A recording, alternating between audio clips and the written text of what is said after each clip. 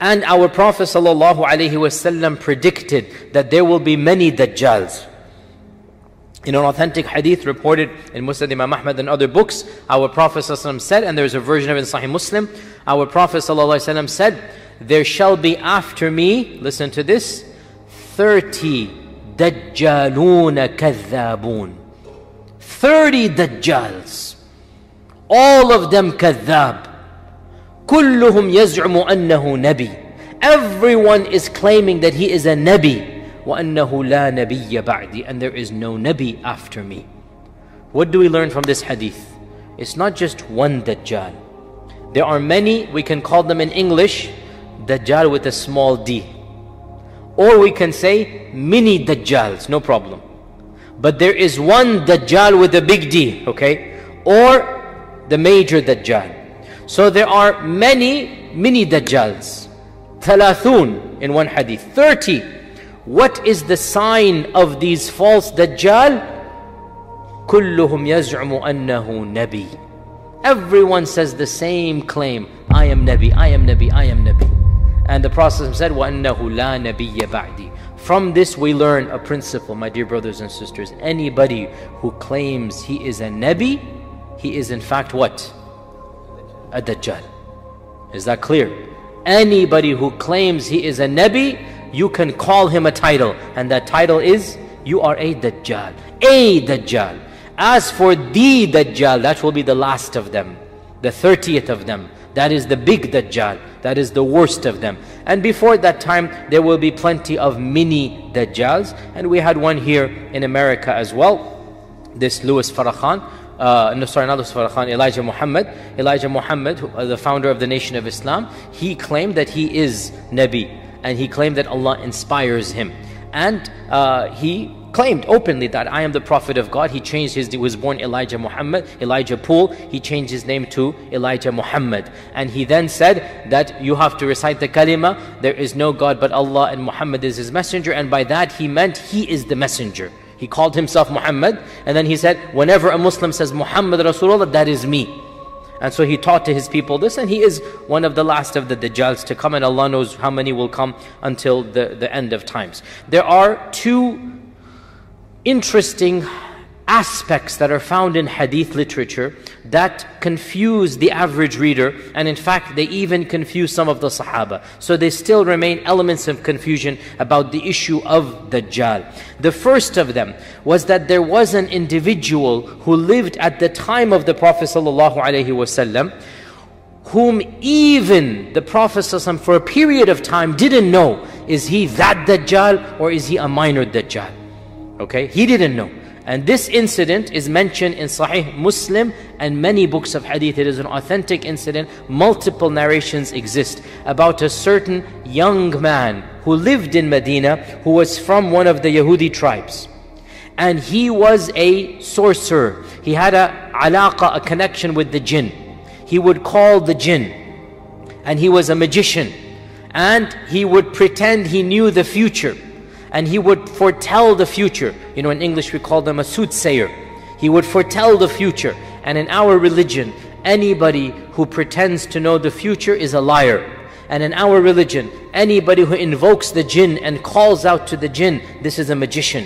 We don't call out to the jinn. We don't do anything for the jinn. And perhaps in another lecture, I'll talk about this reality of how mankind has a relationship with the jinn, which is a very scary and interesting and deep topic, and all of our men and women love talking about the issue of jinn. Jinn stories are swapped at night when the hours become in the wee hours of the night.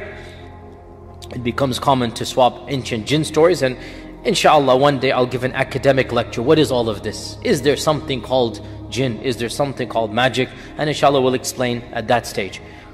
For now, realize that it is possible for evil people to invoke the jinn. It is possible.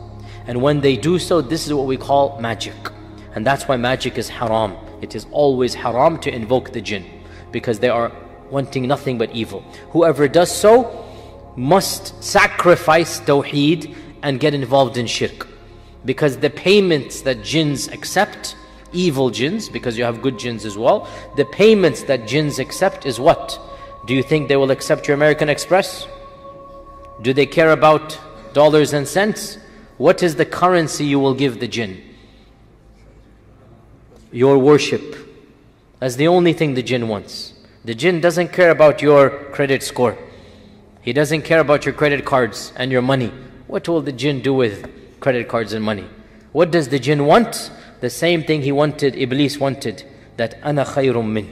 I am better than this creation. Let this creation bow down to me. Let this creation worship me. And if the jinn gets this, in return, the jinn will do some favors for you, right? We'll go and tell you something that, whatever. So we'll talk about that when we get to it. So there was this magician at the time of the Prophet ﷺ by the name of Safi ibn Sayyad. That was his name. Safi ibn Sayyad. And some say his name was Abdullah ibn Sayyad, but his name was Safi. Safi ibn Sayyad. And he was from one of the Yahudi tribes who remained living in Medina for a number of years. Not all of the Jewish tribes were expelled. Some small families remained. And he was from of those tribes that lived on the outskirts of Medina. And when our Prophet ﷺ migrated to Medina, Safi ibn Sayyad was a young child. And he was about to reach puberty. And that's when, and so he's around 13 years old. And that's when our Prophet ﷺ begins interacting with him. And there are a number of interesting narrations about Safi ibn Sayyad. Of them is that the Prophet ﷺ heard that there is this young child who has these visions of the jinn. He predicts the future. And so Umar and the Prophet ﷺ, this hadith is in Sahih Muslim, they walked towards a group of children who were playing, and amongst them was Safi ibn Sayyad. And Ibn Sayyad is his name. He's called in hadith literature Ibn Sayyad. Ibn Sayyad was not aware that the Prophet ﷺ was coming until he was right behind him. And Ibn Sayyad turned around and the Prophet ﷺ was there. So the Prophet ﷺ said to Ibn Sayyad, do you testify that I am Rasulullah? Do you testify I am Rasulullah ﷺ? And Ibn Sayyad said, I testify that you are the Rasul of the Ummiyin, in a derogatory manner. You are the Rasul of the unlettered people. You're not Rasul to me, you're Rasul to the unlettered folk. So the Ibn Sayyad then said to the Prophet ﷺ, and he's 12, 13 years old, look, he said, do you testify that I am Rasulullah? What did we say? One of the signs of a Dajjal is what? Dajjal claims he is Rasul, right? So he is now saying, and look at the arrogance.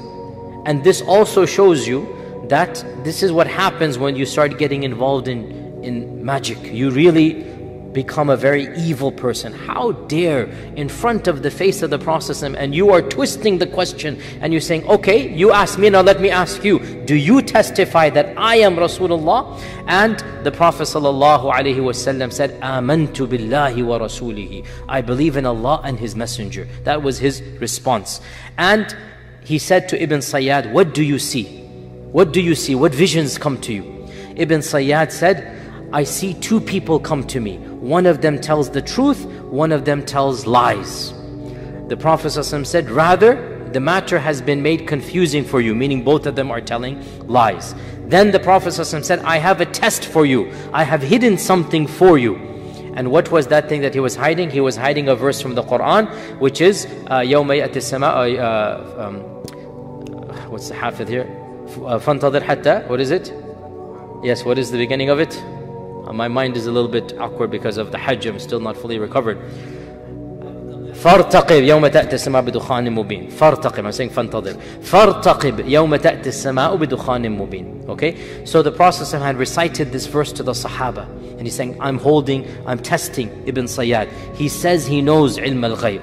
He says he knows everything. Okay, I just recited this verse. Let's see, does he know did I recite this verse or not? You see the test, right? And by the way, any person who charges you $5 an hour to predict the future is betraying his own lies when he's forced to charge you $5 to predict the future. If he knew the future, he would be investing in Bitcoin and the stock market and become multimillionaire instantaneously. The fact that he has to charge you $5 to read your hand, the fact that you have to call in $3.99 per minute to predict the future, indicates what a liar that person is. Is that clear what I'm saying, right? So the Prophet is testing. This is a man, he is claiming he knows ilm al-ghayb. He knows everything. Okay, I just recited a verse 20 feet away from him. Let's see whether he can tell his followers what I just recited to all of you. Simple test. Right? فَارْتَقِبْ يَوْمَ تَأْتِ السَّمَاءُ بِدُخَانٍ مُبِينٍ. He had recited to Umar ibn al-Khattab. Now he goes to Ibn Sayyad and he says to Ibn Sayyad, I have a test for you. Do you know what it is? Do you know what I have hidden for you? And this shows you, Ibn Sayyad did have contact with the jinn, but the jinn are not all knowledgeable. All he could say was, dukh, dukh, dukh. And the verse was, فَارْتَقِبْ. Right?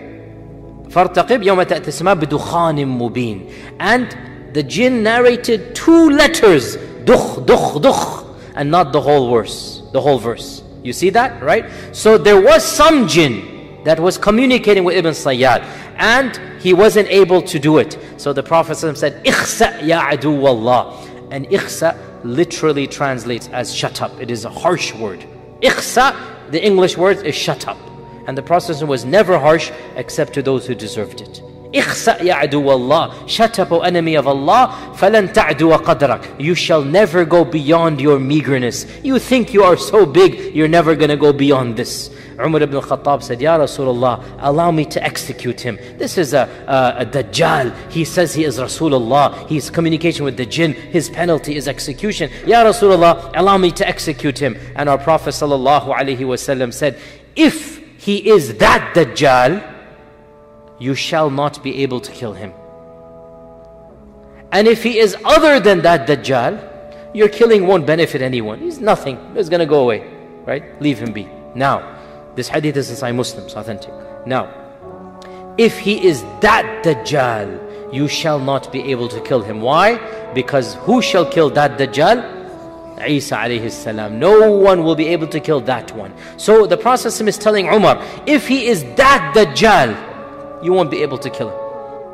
And if he is other than that Dajjal, yeah, what's the big deal? He's going to come and go, no one will care. Your killing will not harm any or benefit anyone. He's going to be a minor, which was the case. He became a footnote in history. Majority of Muslims don't even know about his name, even though during the time of the Sahaba, he was somewhat of a big deal. Somewhat, in the sense, we don't know his state. So, Ibn Sayyad is no joke.